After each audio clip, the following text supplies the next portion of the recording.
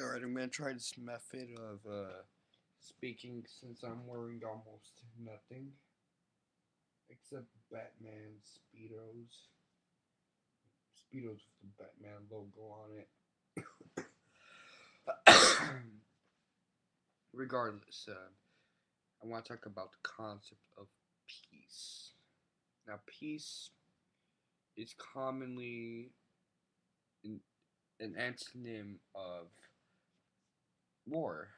What's war? Wars are specific conflicts which have one opposing entity desire the term the end of another entity, so the elimination of the other entity that it opposes. And I've described that states engage in warfare. Commonly, this is probably state capitalist, but seeing as I'm a capitalist, I don't want to confuse people and use that kind of terminology and make them think I'm some sort of Mr. 1001 Nights kind of guy. But regardless, the way I see it, war and peace aren't just something that's military. It's a very broad subject. And the way I see it, I favor a conflict between one value to the other. I think that the ultimate argument of virtues or values happens to be that of liberty, not versus freedom, but versus peace itself.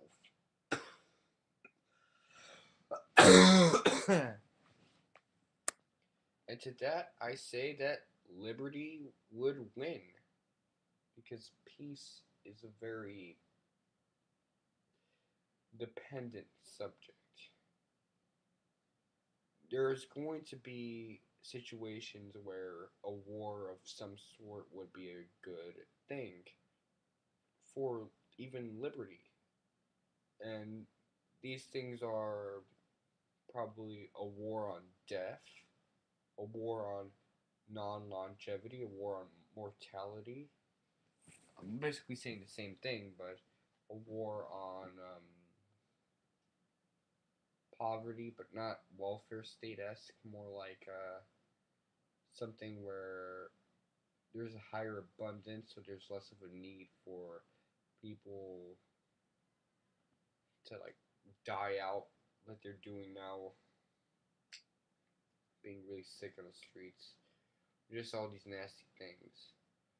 There's things where you're being liberated through a warfare of one kind, a confliction where you're trying to favor one side, discriminate between each of them, favor one side, and want to eliminate the other side. The problem with the warfare that the state contributes to is one where it's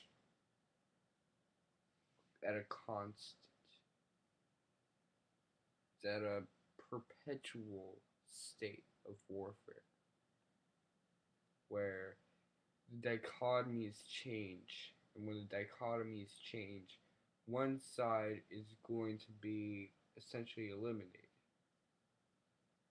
And there are ways for the state to avoid this, but that can only happen in an era of anti statism where states will have to be minarchist esque, lest they suffer some consequences.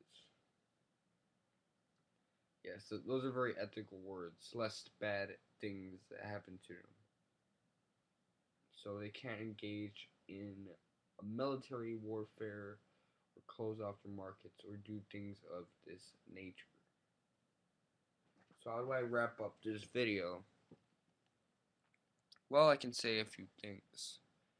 I can say that liberty surpasses peace in the sense that liberty's universal, whereas peace is something that um, it's good for certain things, but if you look at peace in a more general, more holistic sense, there are situations where peace is something that's not desired, where stuff like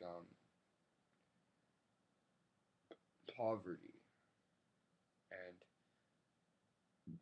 mortality are things that we must have a war against.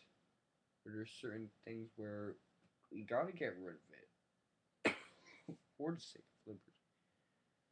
And what the states do is that they never engage in any sort of peace.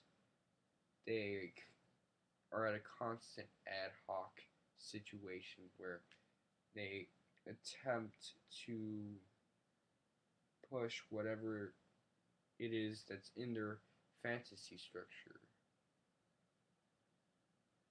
Whether this fantasy structure be some sort of state capitalist institution, state feudalist one, or an illusion to socialist one like the Soviet Union. Well, they can all be juxtaposed. They can have those properties layered. But whatever it is, the way they interact with that fantasy structure is an act of a warfare will almost always that'll almost always be a violation of liberties, of some sort of liberty. It's a constant situation where this is happening.